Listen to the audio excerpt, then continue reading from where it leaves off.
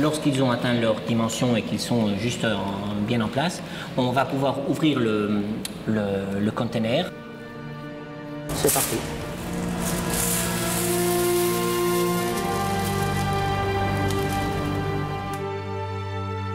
This model of a solar-powered sail is being studied as part of GeoSail, a European Space Agency project aimed at exploring a new form of propulsion, photonic propulsion. It's the photons, which are continually in movement, that provide the little push by transferring their energy to the sail, which in turn increases the speed of the vessel. We're in the heart of Europe, the Grand Duchy of Luxembourg, a country that's strategically situated between Germany, France and Belgium. Since 2005, Luxembourg has been part of the European Space Agency. A picturesque location is not Luxembourg's only benefit. It's a multicultural country whose 500,000 inhabitants speak German, French and English, as well as, of course, the national language, Luxembourgish. 27-year-old Sophie Severt is a mechanical engineer. She studied at Luxembourg University's Kirchberg campus, where she met Yves Lehner, a fellow engineer. They both took a course on spatial engineering, but different paths to get to that point. How about you? What university did you go to? I was at Zurich for 5 years. Last year I obtained my master's. Did you do mechanical engineering? No, I specialized in MEMS, micro-electromechanical systems. Had he wished, Yves could have studied at Luxembourg University, a young institution which has flourished since opening in 2003. It has several sites and offers a wide variety of scientific and academic courses, with a heavy emphasis on global perspectives and multilingualism. Part of the university's work is dedicated to research, like this study into liquid or solid material components for spectrometric laser analysis. In the interface, the laser beam is completely bent. With the university's funding and support, researchers are able to work on crucial developments for space technology. We are now working to go in the nanometer regime to make near-field spectroscopy. That is one of our future aims, and that would be more than competitive internationally. At the bottom of a disused mine lies another example of applied research backed by the university. Our two young engineers discover a device working free from any interference. This instrument measures absolute G-force. That means that it really can measure 9.8 meters per second squared with an accuracy up to 1 billion. The magnetometer measures the speed of gravity on Earth. It can also be used for a variety of other useful studies, such as monitoring the movement of tectonic plates.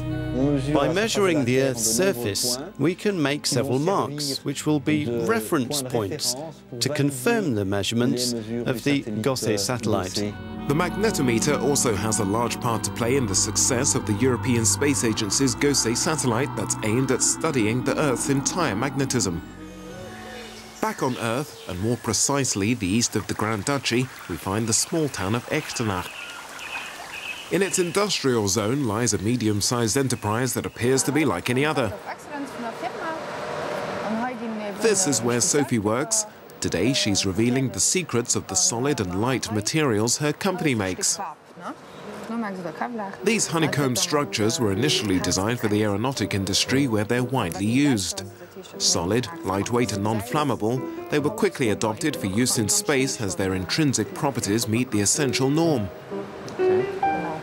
This makes them ideal material for space structures such as satellite solar panels.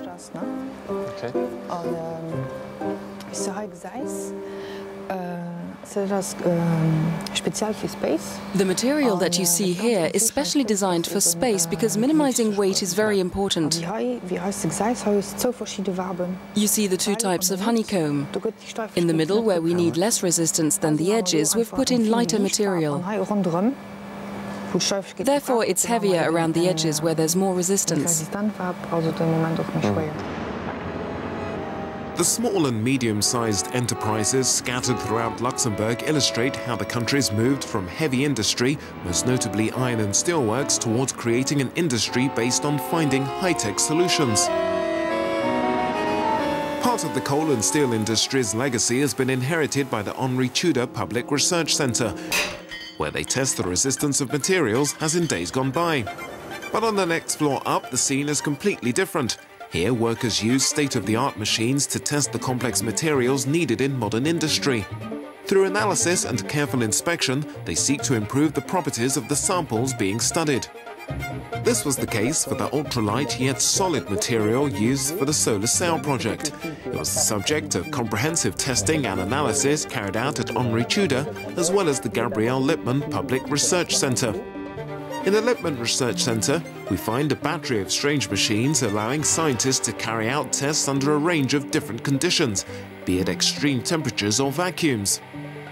The goal of both centres is the same, to offer industry a wide variety of high-tech systems to guarantee the excellence of products bearing the label Made in Luxembourg. This recently erected 13-metre satellite antenna is a perfect case in point. It's dedicated to TT&C, or in other words, telemetry, tracking and control. This time, it's Yves' turn to work as a guide to what goes on behind closed doors. We're in the antenna's control centre.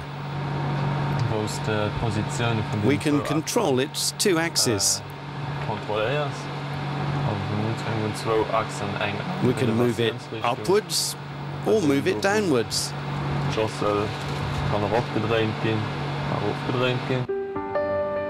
This antenna is one half of a pair and part of Luxembourg's latest contribution to one of Europe's most ambitious space programs, the Galileo constellation, the European Global Positioning System. Together, they'll form a vital duo for the monitoring and control of all satellites that will make up the system. Our daily diet of news and information is inextricably linked with television, the medium which no longer knows any bounds thanks to satellite technology. Luxembourg has long been a pioneer in Europe for satellite telecommunications. The network operated by the firm SES Astra is at the forefront of this revolution, which began at the end of the last century. It all started back in 1988 when Ariane 4 blasted off with Astra 1A in its payload, the first satellite in what's become widely acknowledged as a real success story. Today, 16 geostationary satellites make up the Astra constellation. From the Berchtesgaden Control Center, a permanent round-the-clock surveillance operation is in place to guarantee the quality of television retransmissions across Europe and beyond. Thousands of young graduates like Sophie and Yves have found Luxembourg to be fertile ground for space activities, a field in full development which requires a large quota of fresh and intelligent minds. Luxembourg is not only at the heart of Europe, it's also a crucial commercial crossroads. By modernizing its industries, the Grand Duchy is now ranked 10th in the world of air cargo transportation and currently has the largest all-cargo airline operating scheduled and charter flights to every continent. Such a volume of traffic requires precise organization backed up by extremely secure information networks. Luxembourg is at the forefront of the fight against computer piracy and fraud, an extra plus in the sensitive domains of the aeronautic and space industries.